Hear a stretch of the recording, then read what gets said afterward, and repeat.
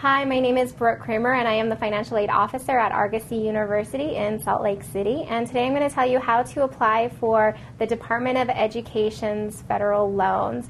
The very first thing you need to do is first go complete an application, and this is called the Free Application for Federal Student Aid, and you can find it at www.fafsa.ed.gov. When you complete the FAFSA, you will need your most recent tax return as well as your parents' most recent tax return if you are a dependent student.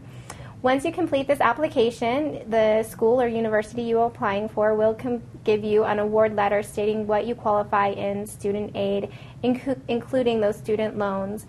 If you have any other questions, please feel free to check out our website at www.argosy.edu.